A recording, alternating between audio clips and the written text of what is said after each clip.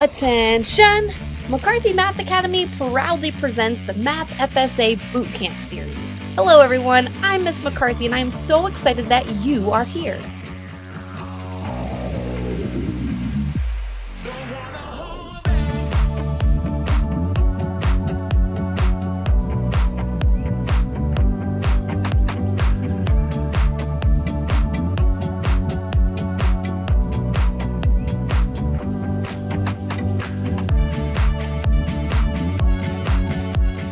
You are more than a test score. We don't want you stressing out about this test. We just want you to activate your greatness within. And you might be saying, But Miss McCarthy, listen, I know that math is your jam, but math and I, we're not really the best of friends. You may have struggled in the past, and you know what? Good. Struggle is necessary because struggle makes us stronger. If we go over something in these videos that you're like, that skill didn't quite click yet, I'm gonna send you to more videos to help you practice. Your teachers and I, we can expose you to all kinds of tools and strategies, but you have to choose to use them. You have to choose to own them. Imagine opening up that test and feeling so excited to throw down your best. This can be your reality. So now is the time that you need to activate the person you were born to be, and let's do this. Are you ready to throw 100% focus, hustle, and heart into this right now? That's what I'm talking about, yes! Okay, let's go ahead and jump on into today's episode of the Math FSA Bootcamp series. And I almost forgot to say, let me teach ya! Hello 4th graders and welcome to the Math FSA Bootcamp series. This is video number 3. This episode is brought to you by FSA. If you have seen my How to Pass the Math FSA series, you know that those videos, the problems were really blurry. So this time around for the Math FSA Bootcamp series, it was super important to me that you all could see the problems and how I break them down. After searching so many dot cams, I found one that I love. I'm actually using the FSA S, which was built for students to use. It's super easy to use, guys. And students, I've actually created a video that I highly encourage you to go check out on how an FSA camera of your very own can level up your life as a student. So please take an opportunity to check that out. All right, so now it's time to go ahead and jump into this problem. You should have the worksheet for today with problems 1 and 2 on it. If you're like, Miss McCarthy, I don't know which worksheet you're talking about. I don't have it. Well, there should be a link below in the description box or somewhere around this video that will take you to the worksheet that we're using today, and actually all the worksheets for the videos that I will upload for this bootcamp series. So go ahead, pause the video, try this problem number 1 and number 2 on your own. Show all your thinking, show your journey that you took to get to the right answer, and then press play when you're ready to come back and check your work.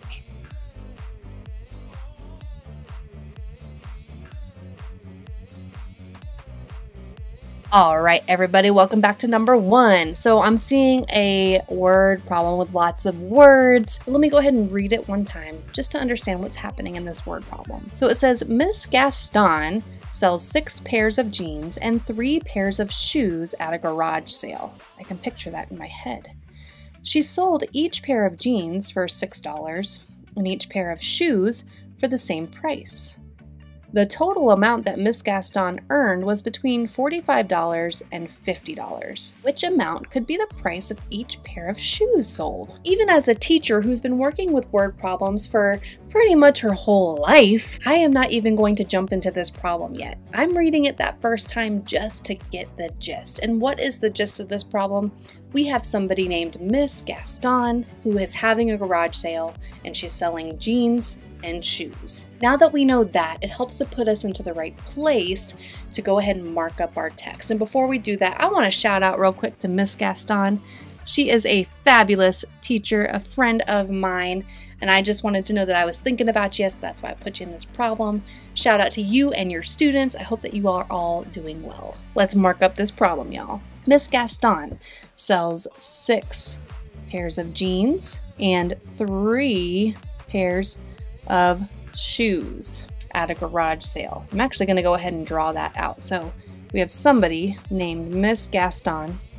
She sells 6 pairs of jeans. Don't judge my drawings, y'all. I'm not going to take forever to draw this because On the Math FSA, for most of us, it can be a timed test. And we want to make sure that we're giving ourselves enough time to figure out the problem, not spend our time making it look good. We have 1, 2, 3, 4, 5, 6 pairs of jeans and 3 pairs of shoes. Just gonna make shoes like this. So here's a pair of shoes and here's a pair of shoes. Okay, she sold each pair of jeans for $6.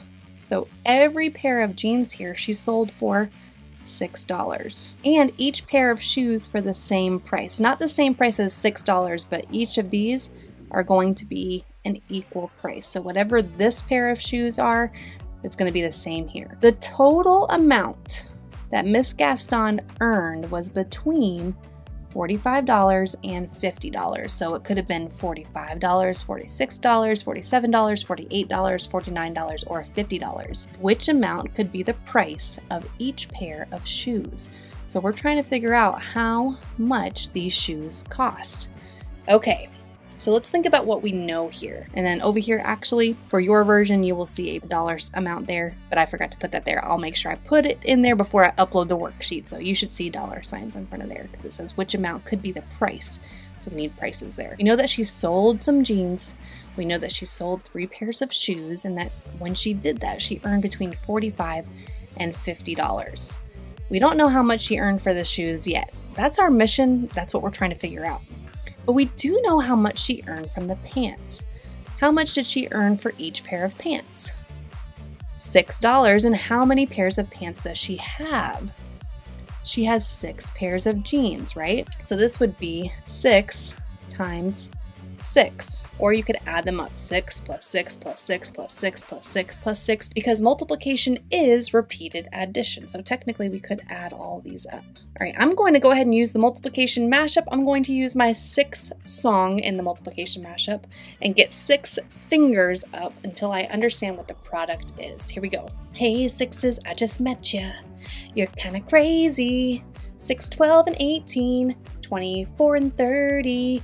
36. So 6 times 6 equals 36, and that is the amount that she spent on what? Or sorry, that is the amount that she earned for what? For her jeans, right? $36 for the jeans. Now we know when she sold all of her jeans and all of her shoes, we know that she earned a total of between $45 and $50. Let's go ahead and look at our answer choices here. I'm seeing 4, 6, 8, and 10. If each pair of shoes, let's say that she earned $4, that would be 4, 8, 12, $12, right? And if we add $12 plus 36, 36 plus 12, that would get us $48 total. Is 48 between 45 and 50? Yes, it is. So I'm going to go ahead and put a question mark there. I'm not going to mark it correct yet because I want to go through these two and see if I can eliminate them. Let's say that we placed 6 into the amount that she earned for each of the shoes.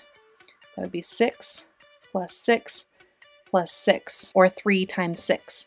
So that would be 6, 12, and $18 total, plus 36 from the jeans would be 8 plus 6 is 14. Woo, it's high up here. Nice landing, dude. And 1 plus 1 plus 3 equals what? $54. Could that work? No, because $54 is more than the total that we know that she earned. So it could not be $6. And because of that, if each pair of shoes were $8, this price would go even higher, right? And if each of these were $10, this price would go even higher, which wouldn't make sense. So therefore, with our mathematical reasoning, we can go ahead and prove those wrong. And let's go ahead and mark A for our correct answer. Now, I forgot to go ahead and put the question type here. This was a multiple choice question, so jot that down in there if you have not already. All right, let's go ahead and slide this up. And let's take a look at number 2. Now, real quick, looking upon first glance, let's go ahead and take care of that question type now. This, we have to read some statements and fill in the blanks, basically. This is called an editing task question. Some people refer to it as a hot text as well. All right, let's read it to get the gist. It says there are 46 players on a chess team. I'm sorry, I meant to read it to get the gist. There are 46 players on a chess team. They are traveling to a chess competition in 8 vans. There are 6 players in the first 7 vans. So we've got a lot of numbers floating around here, but the gist of it is there's some chess players who are going to a chess competition and they're traveling in what?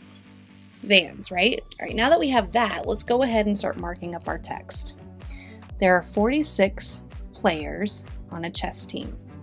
They are traveling to a chess competition in 8 vans.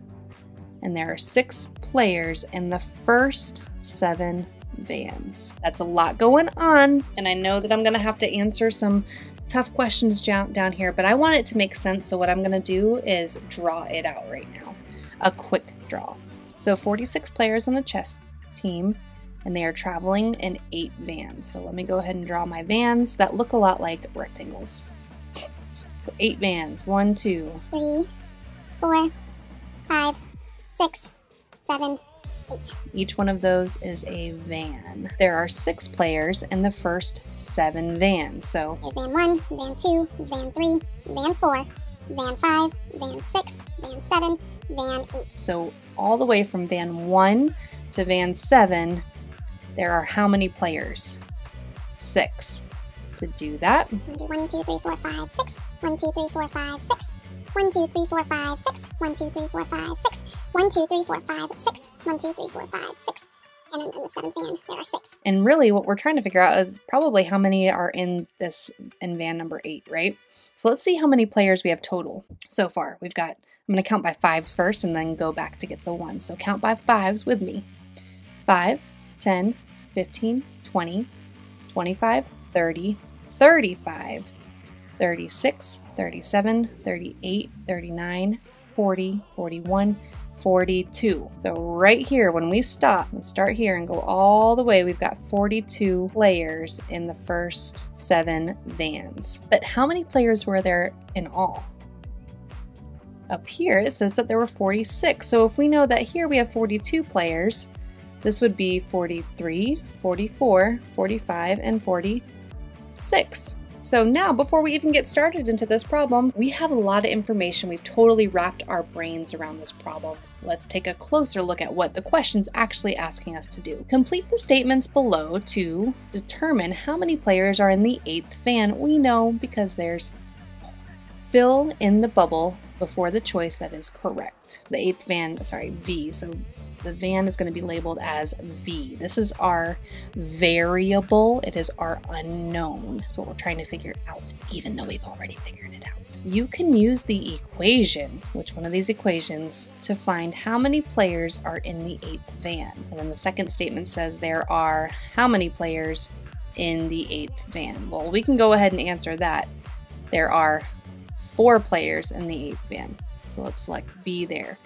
But we need to figure out what equation we could have used to solve this, because we drew it out, right? 46, that represents the players. And then we're adding 7 times 6. So this would be 46 plus, so what's 7 times 6? Well, let me sing the 7 song in the multiplication mashup and get 6 fingers up. It goes like 7, 14, 21, 28, 35, 42, 42. So 46 plus 42, would that give us how many are in the van? No, 46 plus 42 is not. When we join them together, it will not give us 4 players. So this one is wrong. Let's try here. We've got 46 minus, and in parentheses, we've got 7 times 6, which we know is 42. 46 minus 42. Will that give us how many players were in the 8th van? Well, 46 minus 42 is what? 4, right? You could also write it vertically like that to show that it's 4. And so yeah, this one would definitely work out, but let's try the last one too, just to make sure. We've got 46 and then 7 plus 6. What's 7 plus 6? 7, 8, 9, 10, 11, 12, 13. So 46 times 13, is that going to give us 4 players in the 8th van? No. So what is our correct answer there? Yeah, okay. And really this equation is saying if there are 46 players and we take away how many players are in the first 7 bands, it will give us how many are in the 8th and final band. Woo! I love my Bootcamp so much. Teachers, if you do not have a Bootcamp, you should totally check out the affordable Bootcamp. I'll link it in the description box below. It is amazing. I would not be able to make this series if it weren't for the Bootcamp, so shout out to them. All right, y'all, that is it for today's episode, but before we go, I do want to send you in the direction of some other videos that can help you with this. So first of all, I'd love for you to check out the McCarthy Math 155 series that breaks down the 4th grade skills that you need to know. So if you're struggling with multiplying or rounding or dividing or finding factors, multiples, anything 4th grade, go to McCarthy Math 155, find the unit that you need, and then check out all the videos that you have available for you there. Now, it is a membership, and teachers, if you become a member, you can share these videos with your students. I show you how to do that in the tutorial tab, but you also get a chance to try it out for 7 days for free. That way you know exactly what it is. There are so many schools that have purchased this program for their teachers, and their kids are just loving it and begging for more. I'm telling you, it is so fun. How fun is it that students are begging for math? I mean, come on, I love that. That's like, ah! Also, I mentioned those blurry videos in the past, right? Thanks to the Bootcamp, now they're nice and clear for you. But in the past, I did create a series called How to Pass the Math FSA for the same kind of problems that we're working on in this video. The only thing that you need to think about with that series is that I created it a few years ago, back when the FSA was a computerized test. It's not a computerized test anymore, it's a paper pencil test. It's still a great series, still great practice, still me there helping you, teaching you, let me teach you. I also was using the multiplication mashup, so I included that link below. Check it out. There's a link also for the Bootcamp, which I've been using to film this entire series. I absolutely love it. So teachers, check it out. Students, check it out, because it is a game changer for you, especially if you are learning from home. Check it out. I've also created a video there that I'll link below to help you understand all the reasons why you need this Bootcamp in your life, students. Okay. If you enjoyed this video, if you found it just a little bit helpful, hopefully a lot of it helpful, do me a favor and pop that like button. That way I know that you are enjoying videos like this and I can create more. You can even go a step further and subscribe to my channel. That way you're the first to know when I drop a new video. And before we go, I just want you to know that you, yes, you were created for a purpose. That's right. You are the ones, students and teachers, that we've been waiting for to make this world a better place. So make sure that every day you are finding your light and shining it bright. Watch out, world, because we have a whole new generation of world changers ready to step it up and make this world awesome. When you have the choice, and you always have the choice, choose kindness. And I will see you on the next episode.